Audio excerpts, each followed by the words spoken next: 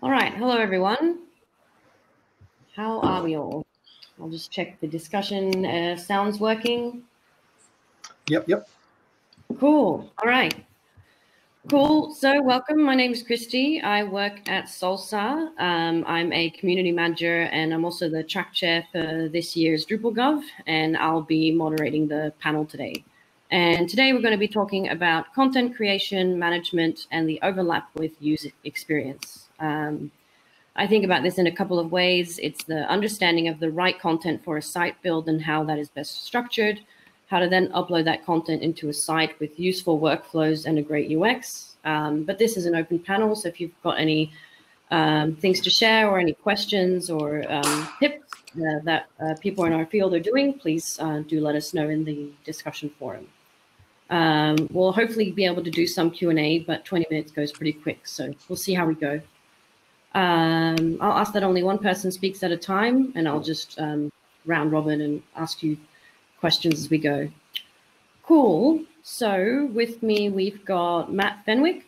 So Matt is the content lead at Oxide Interactive and specialises in grounding content for both user needs and business requirements.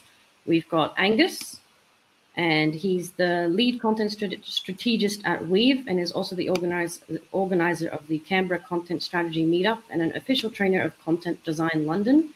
And then we've got Eddie, who works at Sparks Interactive and is interested in accessibility, usability, and auditing tools for content. So thank you all three for joining this, and thanks to everyone for attending. I thought we could discuss a few things today: content strategy, creating great content structures, content governance, the UX for uploading well-designed content in the backend, and how we can help clients at each of these stages. So Angus, I'd like to start with you, please. Would you like to talk about content strategy as an early step in the process of a site refresh or site build? Sure. Yep. So at its simplest, I guess most people have heard of content strategy, and it encompasses a lot of different things. But at its simplest, it's really about, as an organisation, reaching a shared understanding of what your content is for. Like, why do you even have content?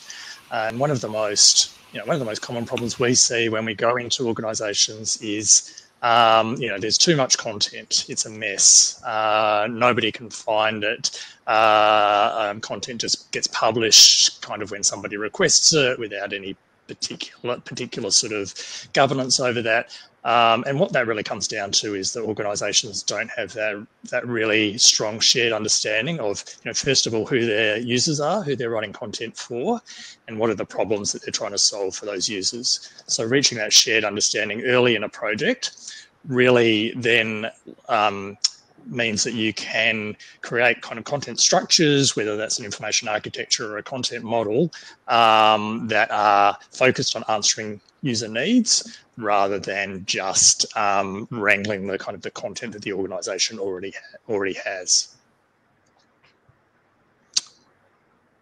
Angus, what methods do you use in the early stages of the project to get that from clients? We always start with research. So it depends on the budget of the project, how much research we can do and what forms.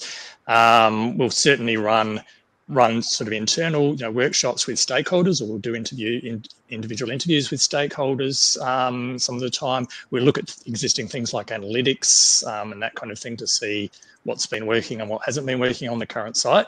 But I think most importantly, we'll make every effort to talk to real users and to delve into what are the kind of problems that they're having, what are the kinds of needs that they have that the organisation should be solving. Cool. So I'm just checking the discussion forum if there's any questions. It doesn't seem to be. I'll just check the live Q&A. Matt, I know you wanted to talk about educating clients about content modeling. Do you want to elaborate on that? Yeah, cool. So following on from what Angus was saying, once you've got the basic content intent defined, then it's about translating that into the guts of the content. And what we tend to see, certainly working a lot with government and working with or seeing work coming out of some digital agencies is that there tends to be a bit of a heavy focus on the visual design and not as much emphasis on the structure of the content.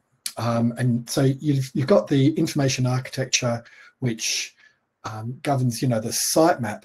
But a lot of the time, people will stop there, and then the content itself, what happens when you get to the page, is just this vast, undifferentiated blob. So we talk about container projects where agencies or get paid to deliver containers. So things that the client can fill with sort of whatever content they like. And that presents problems for the user experience because it's at the level of content that people are actually going to be able to get something done, complete a task, apply for a benefit. So content modeling is essentially the practice of working out what content do we have, what do we need, and how should that content be structured. And if you've got an analytical brain, then you'll love content modeling because it is very much about pulling content apart and putting it back together again in a structure that's, I think the key thing is consistency here. So you can define a content type and then let's say a bio page, and then you're really iterating on that type every time you create a new instance of that type. And I think, it does curtail clients' creative impulses where they want to go rogue and, write whatever. But I think one way of selling them on this is by showing them examples from other organizations where the content's clearly inconsistent, and then just saying, how does that affect you when you see that? So, getting them to think beyond just, I want to be random, to, how can, or what's the actual impact on the user? I'm happy to talk more about some techniques if there's time.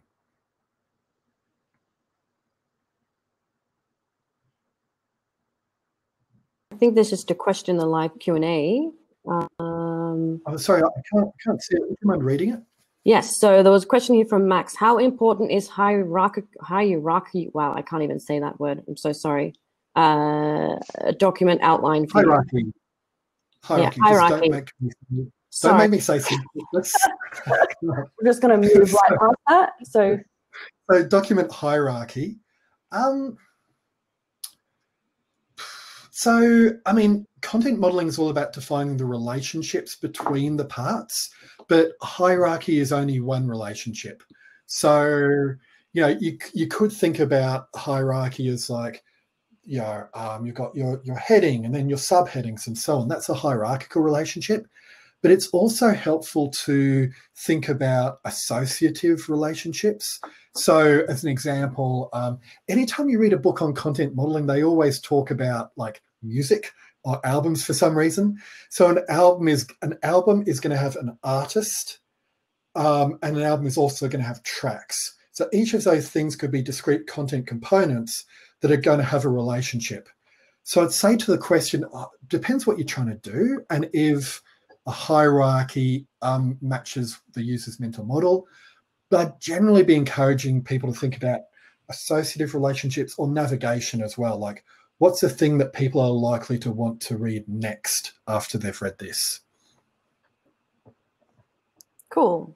So Eddie, you raised a number of topics in our notes about how can we design building block content types for common functionality, including form displays, view modes, and taxonomies, and also the importance of common terminology and approaches across sites. Do you want to talk about that? Yeah, hi everyone. I could talk for a few hours on that, but we'll keep it short.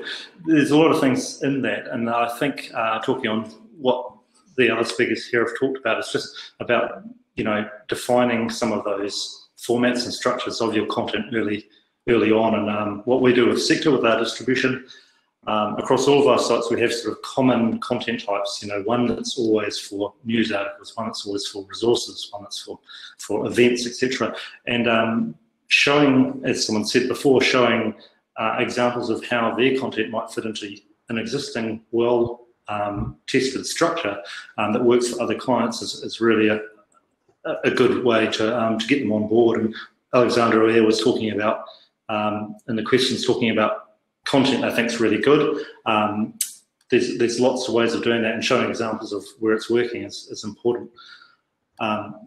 With those structured content types also becomes the underlying structure, and talked about the detail. You know, a lot of this comes down to the detail of looking at what are the types of content they're putting in there, if it's dates and times, those sorts of ones. And what we've been really keen on is trying to make those consistent, so that even between websites that are all based upon our distribution, an event type is very similar from one website to another. It will have its differences for each requirement, but having those same field names and same view modes for like a preview or a teaser, and for the default page, or for a social media share or something like that, really helps to have that consistency and that confidence in what you're presenting to someone works. So thinking about what's been done before and why it's been done, always that why question is good. Those sorts of approaches, that common stuff, means that people, even within your development team, can have a consistent language, and that can be conveyed to your audience or to your clients in a way. You can reuse documentation, you can reuse testing scripts, all those sorts of things. So don't think about it in the short term, think about it in the long term, and also in the exportability or the maintainability of your site and your client's content. It's great for exporting down the track if you've always got something called last_updated for your updated date. You know, it's not date changed or something like that. If it's, so just really thinking about what are the basic fields and structure that your data goes into, and you can show the client. And when you've got something working for 1 or 2 clients, it's probably going to work for the 3rd, 4th and 5th clients as well, because it's tested through. So, you know, lessons learned, and work on where you've gone from. Don't reinvent the wheel every time. I've got a question here as well. Do you think as Drupal professionals we lack a standard way of implementing bread and butter IA, and what might happen to prevent endless bad sites? Who wants to answer this one? You all seem very keen. Yeah. Drupal, I think one of the issues one of the great things about Drupal is its flexibility, and the fact that you do have this fantastic toolkit to go in and build, you know, content types and menus and whatever, and you can sort of put together your site however you like. That's always been one of the real strengths of Drupal, and it was, I think, you know, it's probably still the market leader in terms of CMSs, in terms of what you can do in content modeling, at least within the UI. But that does run the risk that, what that means is that every Drupal site in the real world ends up looking completely different. So you have 1,000 kind of unicorn sites instead of you know, WordPress sites all look pretty much the same, because WordPress is very opinionated about how you should structure your site. So I think you know, I think what Eddie's been saying about trying to introduce consistency, whether that's through a distribution or just through developing some sort of community conventions around this kind of stuff is I think a really important thing for Drupal to sort of take forward, because certainly what we see when we go into Drupal sites that have been built years ago is that all the good intentions about content modeling, how the content model is supposed to work, have often just been left by the wayside, because new people have come into the organisation, there's no documentation, nobody really understands what any of this was actually set up to do. So yeah. Use your YAML files. You know, once you create it once, it's in Drupal 8, and now it's exportable. That was harder back in the day. So yeah, use those approaches to make things consistent, and write documentation once, not 30 times. Yeah. Just to follow on from that, I think it's really important to consider governance as well. So who gets to make the decision if someone wants to do some random new content type? So yeah, we need the governance, but then the governance itself needs to be a living document. So what structures are we going to put in place to, you know, to maintain that? And there's a ton of great stuff on this. I think it's Lisa Welchman, Managing Chaos, Digital Governance by Design, something like that. Hit me up if you need the details, but that's a really good book on overall digital governance. There's also an interesting comment here from Max. I'm interested in how much awareness UX pros have in the accessibility requirements regarding content structure. Eddie, do you want to elaborate or answer that one? Yeah, I've been involved with the WCAG and auditing groups here in New Zealand. There's a lot to be done. It is an education, just like all this stuff we're talking about, writing plain English. Accessibility requirements are interpretive. There is some hard and fast rules, but yeah, there's some really great, if you look at the DQ who make ACTS testing, the web AIM stuff, there's some good posters that DQ make, which are sort of nice visual diagrams, which you can give to your designer or to give to the client early on. And there's some really good steps that go through, you know, have you considered, if you're doing a pop-up modal, what are the questions? You know, this sort of stuff too, you know, if it's, you want it to work, you want to think wider. So the sooner you can get those in front of your client and your design team, the better. And it's, you know, accessibility by design, not by putting on at the end of the review. Yeah, and for content authors, the new DTA or the new Australian Government Style Manual is a really good resource because it's been written with accessibility in mind, kind of from the ground up. Yeah, some of the playbooks by the US as well, and these sorts of things of looking at component-based front-end design. You know, the gov.uk have got one too. I think everyone's got a flavour. We've poached some of theirs and some of Australians, I think. So use what people have done before that's working and tested. This is a slightly random question, but what is your opinion on pop-ups in 2020? What did the evidence tell you? Would be my short answer. I've never done a user test where users have said, "Oh, that pop-up's great. I love it." It's usually when do they hate it least? Yeah. I guess I'm curious, like because people clearly want pop-ups, otherwise they wouldn't exist. So where is that coming from? Like who's saying pop-ups are great and we should do that? And how could we, as UX and content experts, tell them, well, you should look at other ways of less invasive ways of doing that? I think it's marketing in one word. It's coming from marketing. Yeah, it's the conflict between business needs, sell shit, and user needs, get shit done. Cool. And there's also a question here, I think it was partly answered. Do you know of a tool that reads pages and gives rankings based on optimum predefined structures? Well, you should probably just start looking at the heading structures. That probably, I'm not sure exactly what that person means, but start with the heading structures. They're the sort of accessibility go-to point. But content modelling and on-screen modelling is really important to quantify each of those steps. I don't know if anyone else wants to add something. I'm not sure whether the person's talking about things like readability, but there are definitely tools that can assess that and give you a score on, you know, things like the reading level of text. And the only thing is I'd take those automated tools with a grain of salt, because the algorithms are actually not that sophisticated, and the human eye is always going to be a better test. I'm wondering if, so just following on from what Angus was saying, Visible Thread and Readable are two good tools you can use to do those audits, but I agree totally with Angus. They're a bit, they have their place, but they're not that insightful always.